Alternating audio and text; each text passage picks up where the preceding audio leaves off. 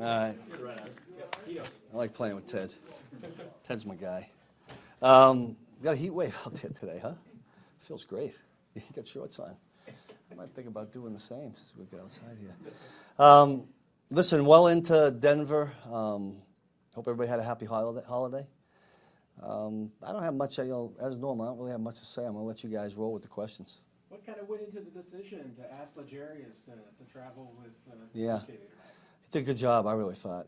And Dave and I and Donald really felt that. I mean, LJ's a competitor, and so isn't 14. And we felt like we needed to do that to kind of get us going. I thought he did a really good job all game. He got the one on the sideline, and we really, safety probably should have been over there a little bit sooner. Probably shouldn't even have had that one, and LJ had a contested one on him, a little shorter curl. But I thought the guys did a really good job as a group, making 14 for them a focus and making sure he didn't wreck the game on them, and I think they did a pretty good job. You kind of resisted that in the past. Not really. Not really. Oh, you mean flipping guys? Yeah. Oh, yeah.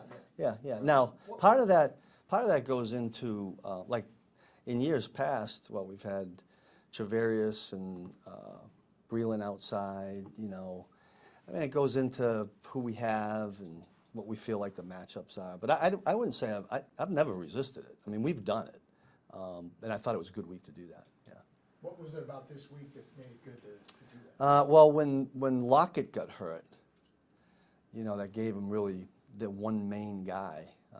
So that was one of the bigger reasons. I'm not saying we wouldn't have done it anyway, but that was probably one of the main reasons. How much did you need to see that maybe ahead of the postseason that can offer you an opportunity, because you have other receivers you're going to see? I know you could go week by week, but down the line when you enter the postseason, you could do this maybe against the Diggs and the yeah. Well, we'll see.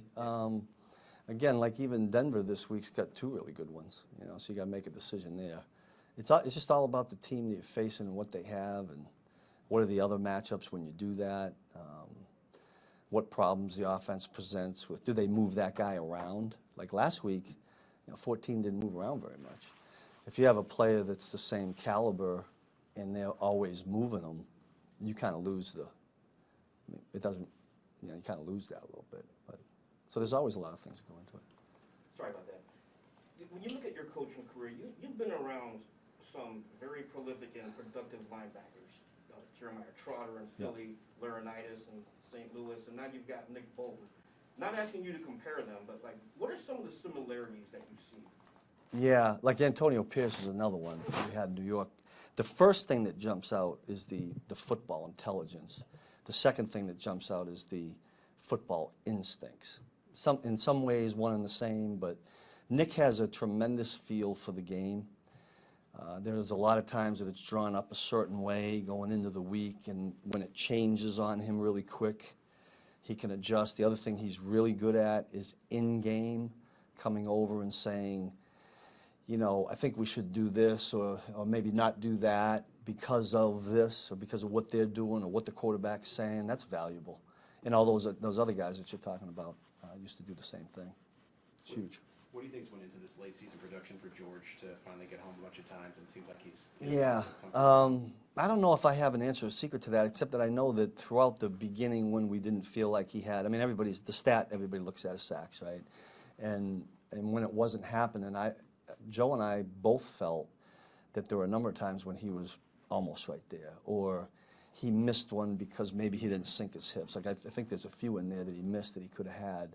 And now I think he's learning that, and maybe the speed of the game, he's getting used to it, and he's getting confident. So I hope that continues. That helps us. This is a pretty quick turnaround to play the same team again, but a lot of stuff has happened there. Yeah. Coach mentioned to us yesterday you got to be ready for about anything because you don't really have a track record for what they're going to be like. Yeah. What sort of things are you preparing for with the Broncos this week? Well, Coach is right. Sometimes it can make it a little bit more challenging because you don't know what the changes are going to be. You know, everybody needs a game to see what the new head coach is going to do.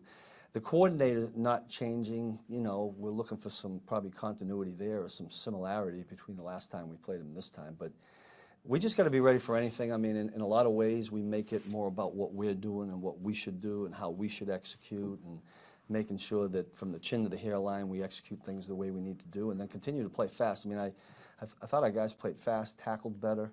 To me, that's as important as who you're playing. So whatever they throw at us in this particular week that we may not have seen, because it is a new regime, so to speak.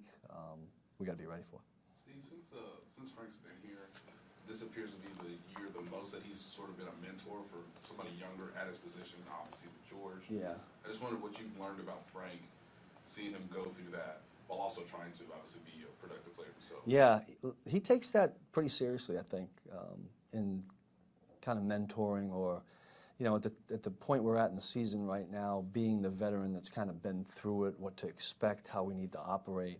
He's been really good that way. He's been vocal that way. Joe tells me that he's been really good in the D-line meetings with that. Studying film, getting ready for this opponent. I know Frank has pointed out some things. Real valuable to have vets on your team that have been through what we're in the middle of and hopefully going to go through going forward. I think it's huge, especially when you have as many young guys as we do.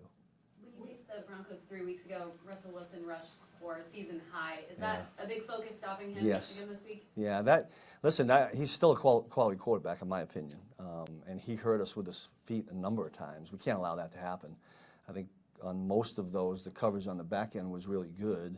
He's smart enough to know he's going to get something with his feet, and he did that. I hope that doesn't happen again, but that has been a huge focus, yeah. With Karlaftis, it seemed like even go back to OTAs, getting his hands in the passing lane, batting passes. Yeah, he's had I mean, I don't know where he is and all that, but I know he's had a bunch of them. There was one, I think it was this past game, there was one real early in a game, I think it was this game, that if he doesn't do that, it was this past game. The coverage on the outside was a little loose. I think it would have been a first down. I thought he saved us on that. But good pass rushers not only put pressure on the quarterback, but they have a timing in their brain of when to put their hands up when they know the quarterback's going to release it. I think that's a natural thing, and George obviously has a good knack for that. Coach, can you talk about the play of your safeties? Justin Reed had a couple of big tackles in that game against Seattle, and then obviously one with the interceptions. Yeah.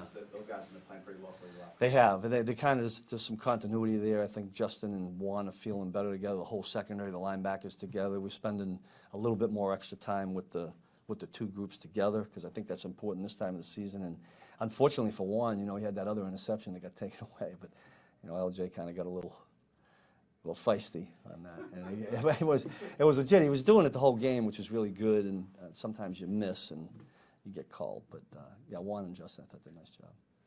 Thanks, Coach. Okay, good. Appreciate it. Yeah.